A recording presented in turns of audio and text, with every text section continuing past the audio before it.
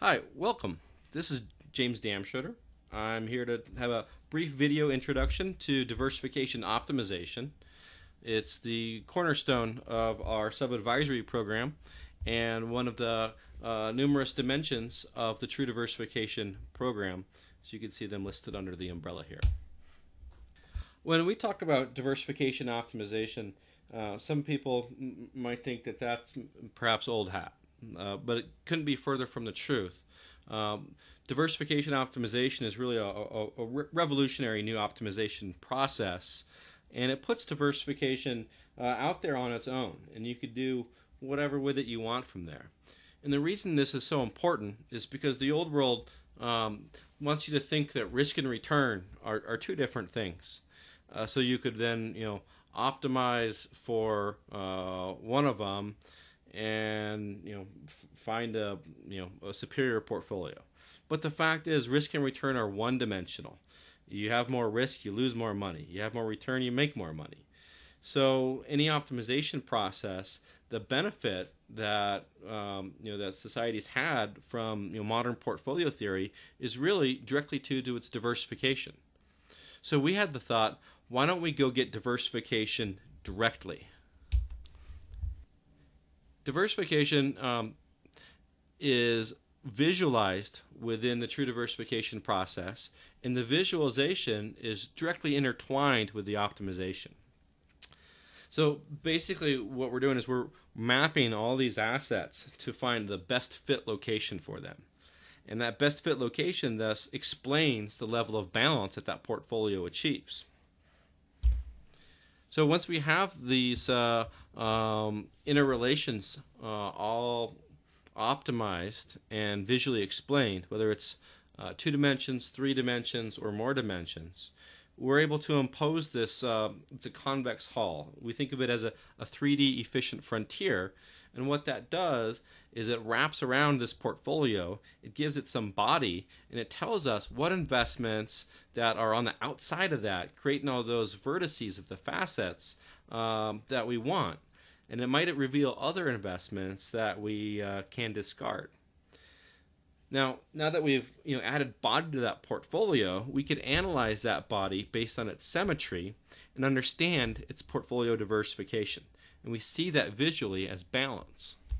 So to optimize the portfolio, it's the same visualization process that we use. It's just a matter of putting the assets in proportion to that balance level. So we begin by assigning all the right directions to send any of those vectors. The second part then is that we allow some sort of utility function to permeate the model. So the greater an asset's utility function, the more we like it. The more we like it, the further out its vector goes. We can see this vector here in the 10 o'clock position is about twice as far as its 2 nearest highly correlated peers. That means we like it twice as much. This matters because those longer vectors do a better job of helping to grow that portfolio in that direction. So by putting this frame around the portfolio, that frame actually selects for us all of the best investments. And not just best investments, but best investments as it pertains to how it all comes together at the portfolio level to help diversification. What it also reveals is that there's many weak or inefficient assets that aren't doing a good job of helping to grow that portfolio. They're stuck inside of it, and unless they're able to breach that hall and help extend that portfolio on their own, then we don't want to invest in them because they're going to drag down the portfolio performance.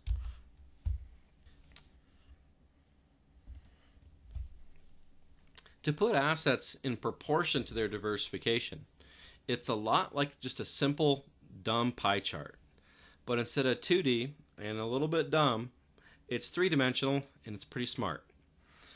The individual asset allocation weights are simply the 3-dimensional object's pro rata volume contribution to the 3D polyhedron. So here on the right side, we see SHY has this orange area.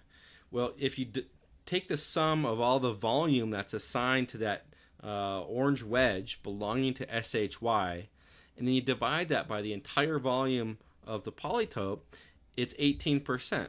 So 18% puts that asset in its optimal proportion of diversification and whatever other considerations we've made in that portfolio.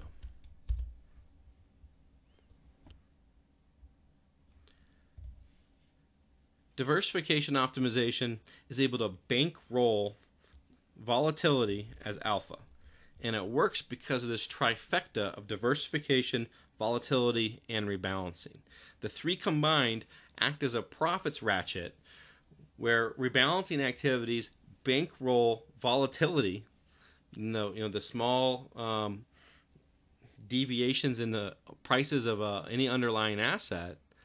And because we have diversification, so those assets are going differently at different times, we're able to redirect capital back and forth, and it acts as a profits ratchet.